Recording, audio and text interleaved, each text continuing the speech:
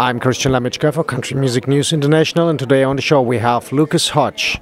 Lucas, welcome to Country Music News International again. Hey, good to see you, man. Always good to see you. Do you have fun during the week? Oh, we always have so much fun. It's a great week to see everybody and thank them for playing the music and whatnot. Yeah, it's awesome.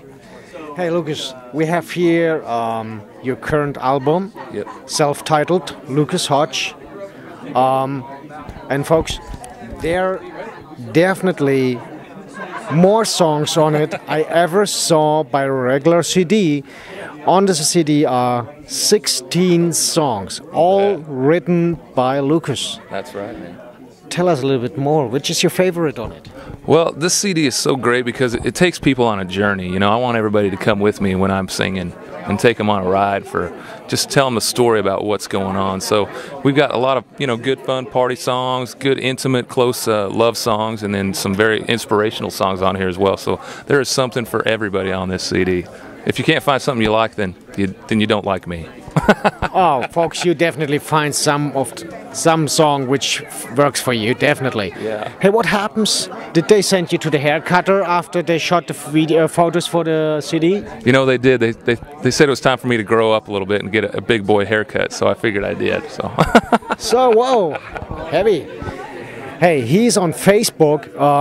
Wondering, it's called Official Lucas Hoge. Yep, officiallucashoge.com. Yep. So why not / Lucas Hoge? Yes. Is that reserved, this name, or is it? Well, when it first came out, there was a bunch of people that were trying to be me, and they were sending out weird stuff. So we had to do the official Lucas Hoge. Oh. So yeah. Okay. By the way, what happened since the last time we met each other? Man, we have been playing all over the world, from Afghanistan to Dominican Republic to Cancun to Mexico, everywhere.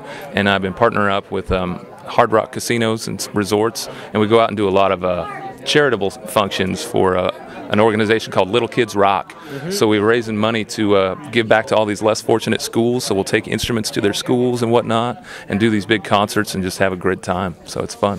So are you still doing this show with a lot of energy on stage? Oh, absolutely. Yeah, there's no part of the stage that goes untouched in one of our shows. We're all over the place. I heard something about it that a lot of fans likes to stay with you together on stage to sing your songs. What's about that? Yeah, there's been a few incidences that some ladies have gotten up and knocked over a few instruments and stuff that we've had to replace, but it's all in good fun. Okay.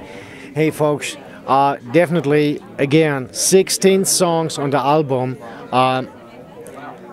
My personal favorite is Perfectly Imperfect. Oh, I love it.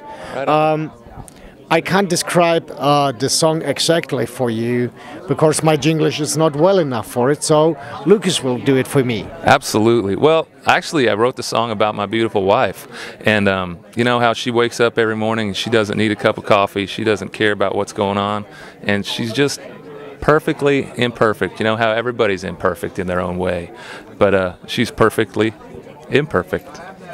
So, to all his female fans, That's right. He is not available for you.